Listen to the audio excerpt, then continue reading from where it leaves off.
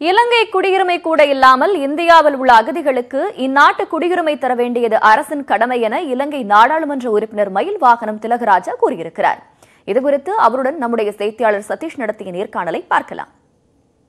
இந்த அகதி முகாம்களில் வாழக்கூடிய 1,30,000 சனத்தொகையில் இலங்கை தமிழர்களான சனத்தொகையில் 1,00,000 அளவானவர்கள் இலங்கை குடியுரிமையை கொண்ட இலங்கை அகதிகள், 30,000 அளவானவர்கள் இலங்கை குடியுரிமையும் அல்லாத இந்திய வம்சாவளி இலங்கை தமிழர்களாக இருக்கிறார்கள். எனவே அவர்களுக்கு குடியுரிமை இலங்கை குடியுரிமை இல்லை என்கிற போது இந்திய அடையாளத்துடன் இந்திய தமிழர்களாக இந்திய அடையாளத்துடன் இந்திய அகதி முகாம்களிலேயே நாடற்றவர்களாக வாழ்ந்து கொண்டிருக்கிறார்கள். இந்த விடயம் மிக தெளிவாக பேசப்பட வேண்டிய விடயம். எனவே நாடற்றவர்களுக்கு குடியுரிமை வழங்குவது என்பதும் அவர்கள் இந்திய அடையாளத்துடன் இலங்கை இந்திய தமிழர்களாக அடையாளப்படுத்தப்பட்டு சட்ட ரீதியாக எழுதப்பட்டவர்கள் என்கின்ற அடிப்படையிலும் இந்தியாவுக்கு ஒரு கடப்பாடு இருக்கிறது நினைக்கிறேன். ஒரு இந்தியன் 30,000 அளவில் இந்திய அகதி முகாம்களில் நாடற்றவர்களாக வாழ்ந்து கொண்டிருக்கிறார்கள். எனவே அவர்களுக்கு குடியுரிமை பெற்றுக் கொடுப்பது என்பது இந்தியாவுக்குரிய கடப்பாடு என்று நினைக்கிறேன்.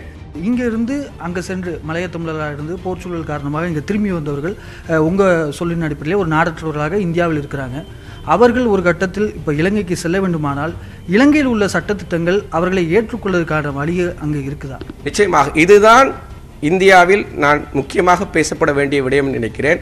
30 ஆண்டுகளுக்கு முன்பதாக இந்தியாவுக்கு வந்த அகதிகளில் 30,000 அளவானவர்கள் இலங்கை குடியுரிமை இல்லாது வந்த நிலையில் கடந்த 2008ஆம் ஆண்டு அந்த அகதிகளில் இருந்து வந்த அந்தோணி என்கின்ற அகதியாய் வந்த ஐயா இலங்கை குடியுரிமை ஏற்படுவதற்காக எடுத்த முயற்சியை அத்தனை மக்களும் இந்தியாவில் இருக்கும் போதே இலங்கை பாராளுமன்றத்தில் 2008ஆம் ஆண்டு முதல் 2009ஆம் ஆண்டு வரை இது விவாதத்துக்கு உட்படுத்தப்பட்டு அந்த விவாதத்தில் குழு அறையிலே இந்த ஐயாவும் ஐயாவும் வந்து இலங்கை குடியுரிமை அவர்கள் கிடைக்கப்பட்டிருக்கிறது. 2009ஆம் ஆண்டு 6ஆம் இலக்க பிரஜா உரிமைகள் சட்டத்தின் பிரகாரம் இந்தியாவில் இருக்கும் போதே அவர்களுக்கு பிரஜா உரிமைக்குரிய பிரகடனம் அங்கே செய்யப்பட்டிருக்கிறது.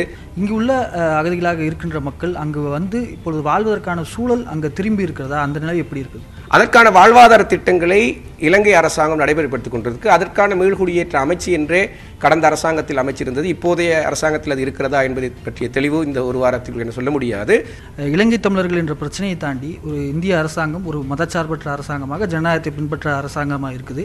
இப்படி மத ரீதியான அடிப்படையில் ஒரு திட்டத்தை ஒரு சட்டத்தை கொண்டு வருவதை நீங்கள் எப்படி பார்க்குறீங்க? அது இந்திய அரசியல் நிலையில் பேசப்படுகின்ற விடயமாக நான் பார்க்கிறேன். என்னை பொறுத்த வரைக்கும் இந்த மசோதா முன்வைப்பினூடாக பேசுபொருளாக இருக்கிற இலங்கை தமிழ் மக்களின் இந்திய குடியுரிமை விவகாரம் பேசப்படுவதற்கான ஒரு வாய்ப்பை இந்த மசோதாவின் பிரசன்னம் ஏற்படுத்தப்பட்டிருக்கிறது என்பதுதான் எனக்குள்ள புரிதலாக இருக்கிறது.